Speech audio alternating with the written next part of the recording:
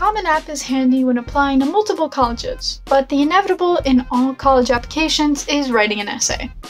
On Common App, they will give you 7 prompts for a personal statement, and you pick which one to communicate what you think tells your story best. The essay is a maximum of 650 words, and while the minimum is 250 words, it's best to write more than less to give the admission officers an insight into you. They usually want to meet who you are in a personal aspect rather than informative.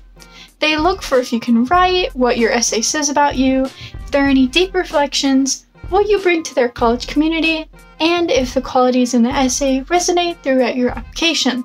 So be consistent. Brainstorm the exciting stories in your life, be it humorous or conflicting. Don't worry if you don't get your idea right the first time, no one does. The ending should be like leaving your figurative glass slipper, something impactful like action or going full circle. It can be frustrating, but it's crucial in the application process. This essay can make or break the officer's choice. For examples of college essays and more information, use the link below or in our bio.